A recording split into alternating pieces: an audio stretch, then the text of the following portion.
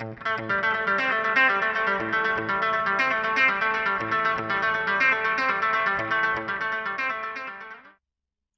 this video, we're going to use the slope deflection equations to solve a problem that involves a sway frame. So in the diagram, we have a frame structure, just a single bay, A, B, C, D. The bay is of width 6 meters and of height 4 meters, and at the top left corner B, we've applied a 10 kilonewton point load. The first thing that I like to do with these structures is to identify the degrees of freedom and also do a qualitative analysis of what I expect the bending moment to look like when I get to the end of the procedure. So quickly drawing what the deflected shape looks like and then drawing the bending moment diagram. So as a result of applying the point load, the whole frame will sway to the right of an amount delta, and the amount delta is the same on both sides. So at the original, so B moves by an amount delta to this position, and C also moves from its original position in a horizontal direction by an amount delta, as well as the sway to the side. We've caused bending in the columns, double curvature type bending in the columns and double curvature bending in the beam section, which brings about rotation at the top corners B and C of theta B and theta C. For now, we're going to presume that theta B and theta C are of different values, and we'll see later whether that is the case or whether they're exactly the same value. So now we're going to do a qualitative analysis to understand what our bending moment diagram is supposed to look like.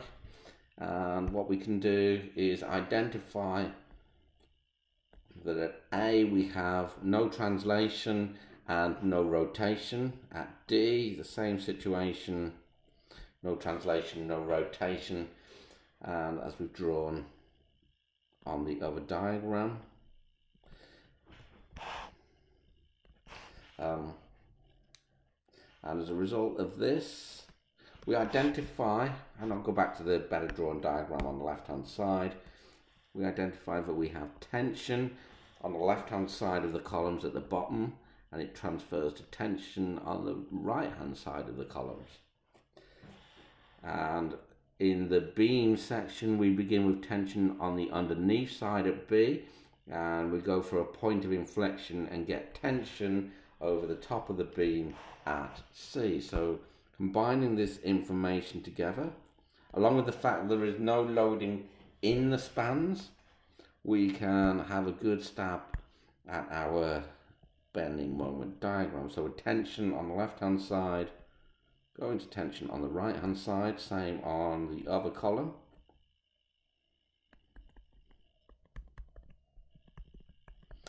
And the bending moment goes round the corner at C, but through the corner at B.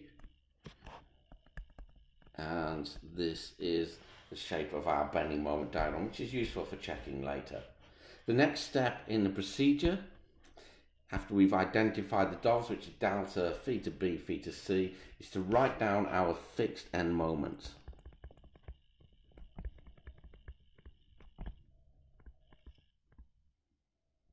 And our fixed end moments were a function of the length of any members and the loading applied to those members. And in this case, the 10 kilonewton load is applied at the corner at B, so it isn't applied to any individual member. We wouldn't consider it to be on AB or on BC. So for all three of the members AB, BC and CD, there is no externally applied loading, and therefore all the fixed end moments equals 0. Okay, next thing we can do is move on to our member end moment using the slope deflection equations.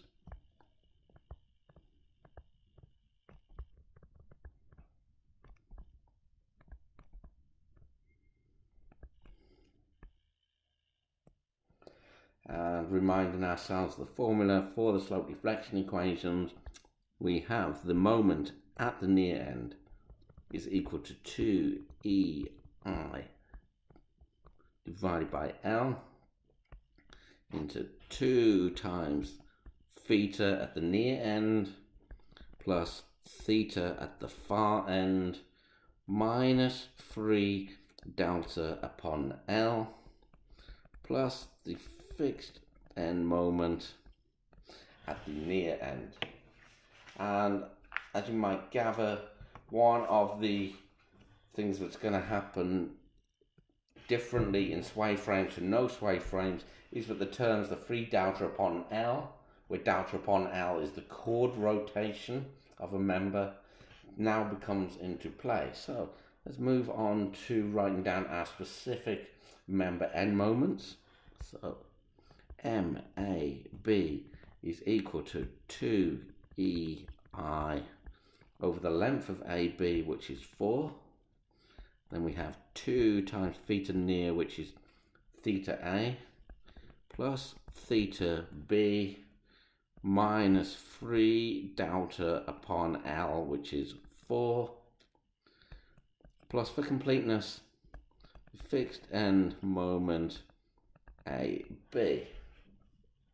So if we look at this statement quickly, we can see that the fixed end moment goes out of there, and theta A has to be equal to 0 as there's no rotation at A. So if we tidy this up, we get EI upon 2 into theta B minus 3 delta upon 4, and we could tidy up further, but it's fine in this state. Okay, and similarly we do similar for MBA equals EI upon 2 times theta B minus 3 delta upon L, which is 4 meters. We move on to the beam going across the top, BC. So MBC is equal to 2EI divided by L, which is 6 meters.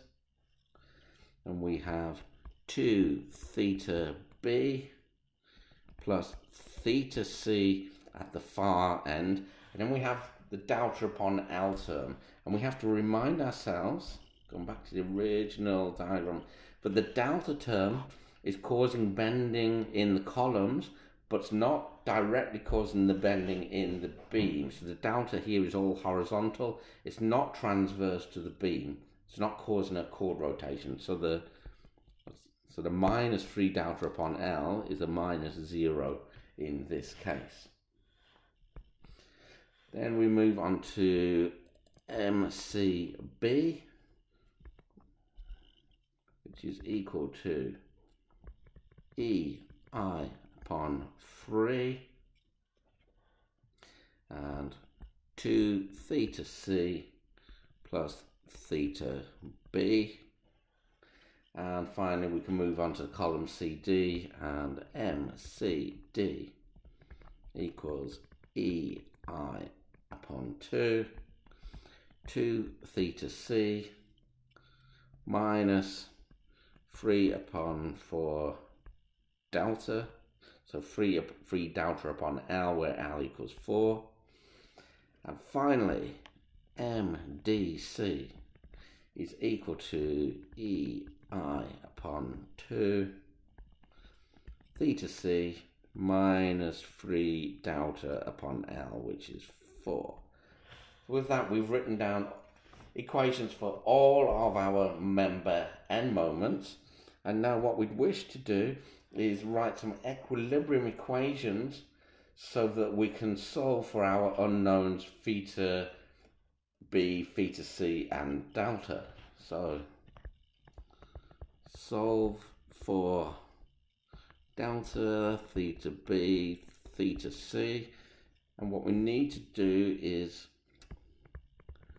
establish equilibrium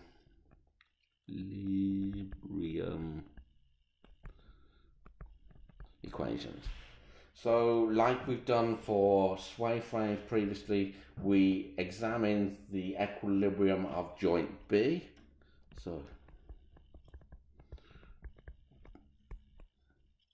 And we have MBA plus MBC equals 0 for equilibrium, and we can substitute our member end moment equations for MBA and MBC to get that 0 equals EI into brackets theta B minus 3/8 of delta plus, so 4/6 of theta B plus 1/3 theta C. And we can collect all of the like terms together, so we've got theta B's, theta B's, theta C's and deltas, and eliminate EI if we wanted to. So let's do that. So we get 5/3 theta B plus 1/3 theta C minus 3/8 of delta. We're going to do exactly the same. Let's number this equation number 1. And we're going to have a look at the equilibrium of joint C.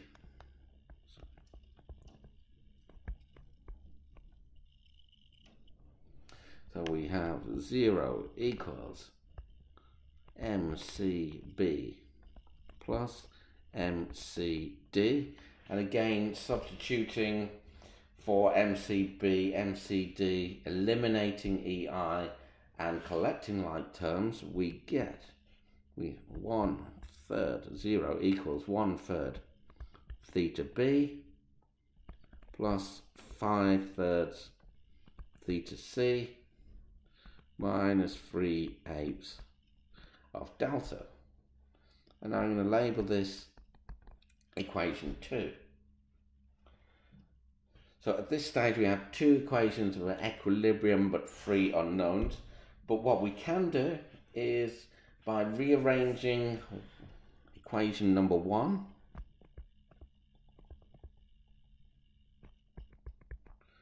we can get 3 delta upon 8 equals 5/3 theta B plus 1/3 theta C. And from equation 2, we also get 3 delta upon 8 is equal to 1/3 of theta B plus 5/3 theta C. And we can take one equation from the other, and we eliminate the delta terms, and eventually arrive with a bit of rearranging, but theta B equals theta C, which equals 3 delta upon 16. And double underline this because we're going to need this result later. But unfortunately, at this stage, we've exhausted our 2 equations of equilibrium and solved for theta B and theta C, but we don't have a further equation of equilibrium in order to solve for the delta term. So what we need to do is find another equation of equilibrium, and we can do this. So what we're going to do is have a look at the equilibrium of the columns, draw 3 body diagrams of the columns, and generate from those 3 body diagrams extra equations of equilibrium, and I'll demonstrate this. So the 3 body diagram of A, B. We have a column A, B, and I'm just going to put, so we have a moment, and I'm just going to put both of these on clockwise. I don't know the real directions of these, but this is MAB and MBA. We'll also have some shear forces. So I'm going to call this VAB and VBA. And finally, for the complete the free body diagram, we have the height of 4 meters. And similarly, we have a free body diagram for the other column CD. So let's draw that. So, and again, just presume clockwise moments. So MDC and MCD, and presume positive in the X direction shear forces, VCD or VDC, and finally, so that is 4 meters, this is C, this is D.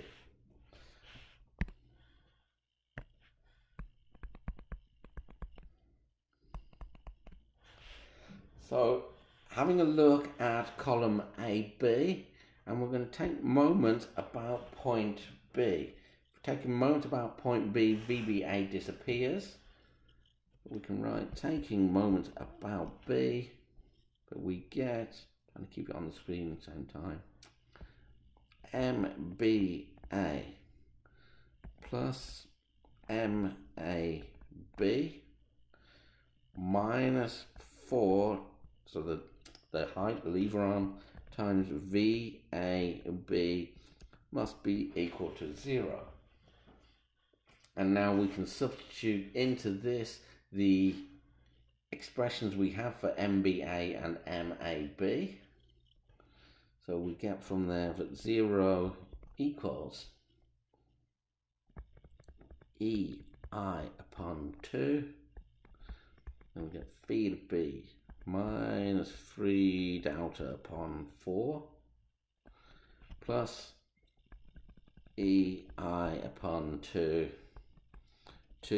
theta B minus 3 delta upon 4 minus 4 times VAB.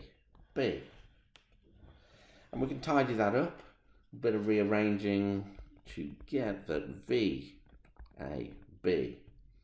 equals EI upon 8 into 3 theta B minus 3 delta upon 2.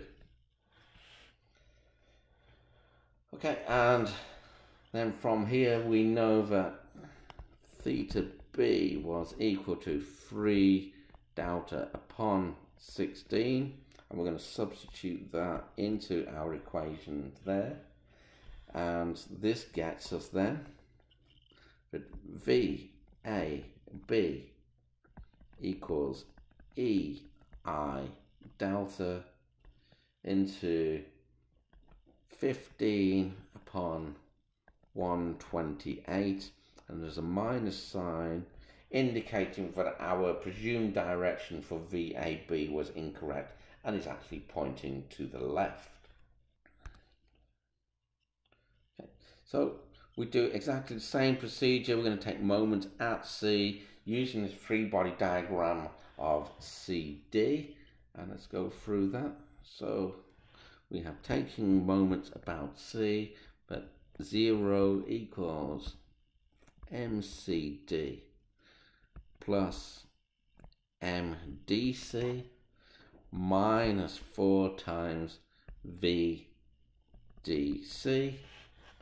and substitute for MCD and MDC from the expressions we derived earlier, and with a bit of tidying up we can get to VDC equals EI times delta to minus 15 upon 128, and again the minus sign meaning that it's pointing to the left. With these shear forces decided, we can actually set up now an equation of equilibrium for the entire frame. So free body diagram of the entire frame, Let's draw that very quickly. That's good enough. So then we had VAB, or the reaction at A, the horizontal reaction at D, but let's still call it, which is also the shear force, VDC, and the applied load of 10 kilonewtons. And from there we can establish an equation of equilibrium. So if we take the sum of the forces in the x direction, we have that 10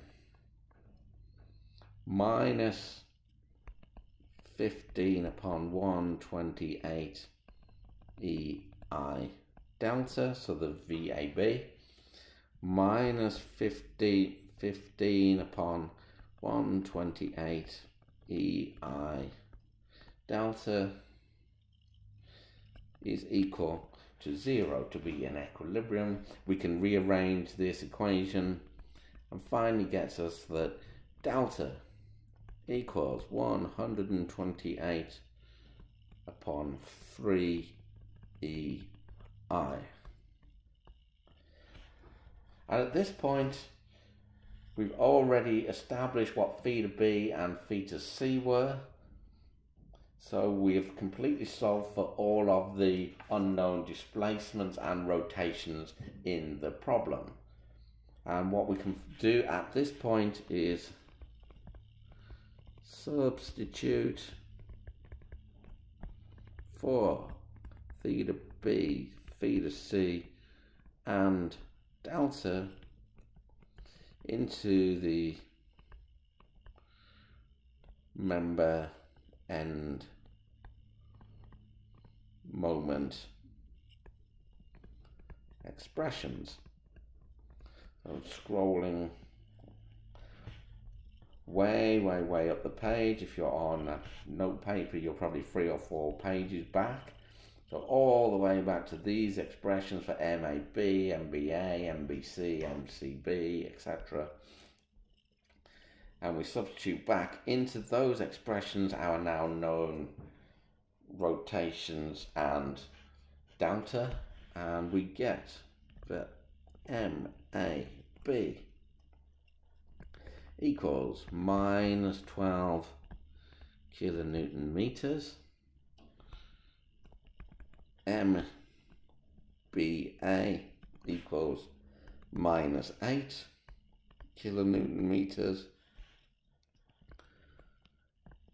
MBC equals 8 kilonewton meters, so equal and opposite. MCB equals 8 kilonewton meters, and MCB equals minus 8 kilonewton meters, as expected, equal and opposite. And finally, we complete it with MCD equals minus 12 kilonewton meters.